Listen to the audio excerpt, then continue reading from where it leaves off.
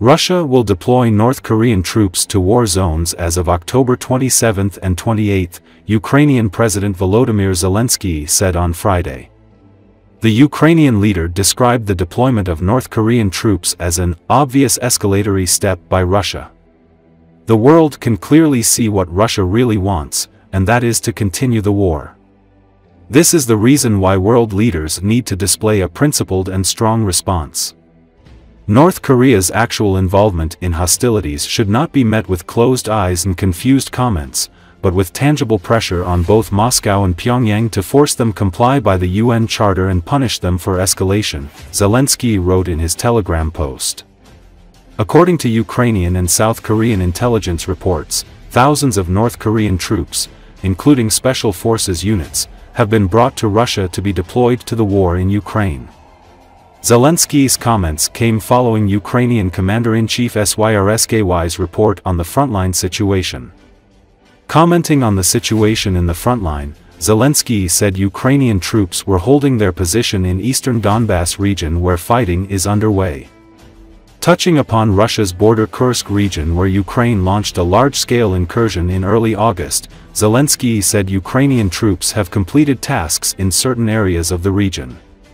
Zelensky described Kursk as a buffer zone on Russian territory that protects Ukraine from Russian attempts to expand the war in the east of our state and ensure significant Russian losses.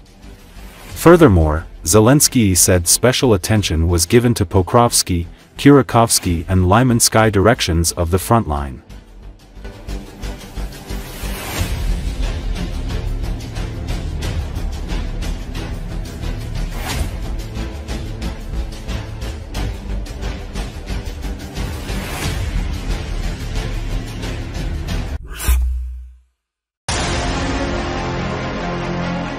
The 12,000-strong North Korean group will not help Russia radically change the situation on the front, Russian ZWAR correspondent Maxim Kalashnikov is sure. He wrote about this on his blog on Telegram.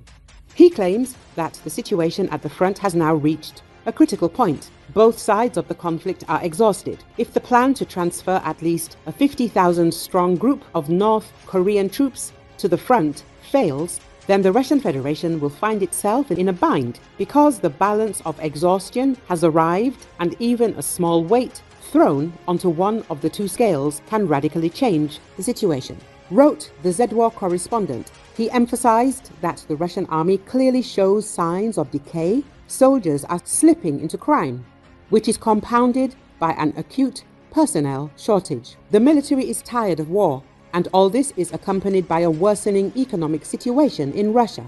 The new mobilization, according to Kalashnikov, is unpopular among the people and could lead to unpredictable consequences. In addition, the Russian Federation system will not be able to handle a new recruitment. There are no officers, equipment or weapons. Given that removing so many people from the economy is a blow to it and an exacerbation of the migrant crisis, wrote the ZWAR correspondent.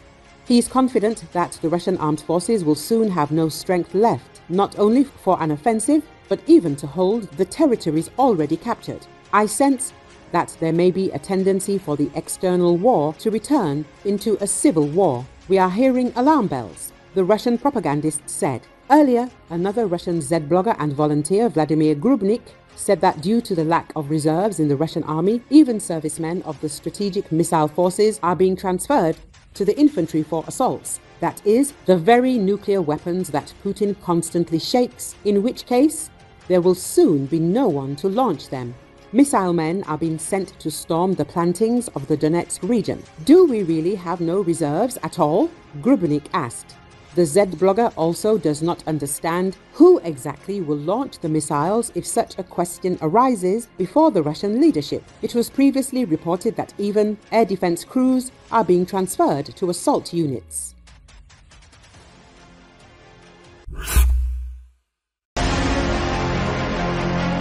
The 41st Regiment of the Russian Armed Forces, which is conducting an offensive in the area of the village of Staritsa, Kharkiv region, has serious problems. The unit will soon be completely zeroed out due to the bloody tactics of the generals.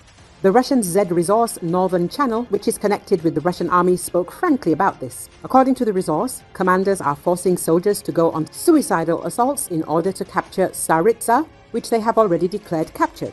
41st Regiment, Kharkiv direction.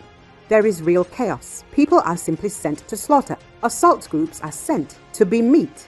The regiment is being zeroed out. All this so that the generals can report on the alleged capture of Tsaritsa, although this is a lie, the resource wrote. According to him, the regiment is constantly being replenished with new soldiers who do not live long. There are no shelves, no tasks, no specific plan, and the fighters are simply told to go. Those who do not return are declared missing in action or deserters, but in fact, he's dead.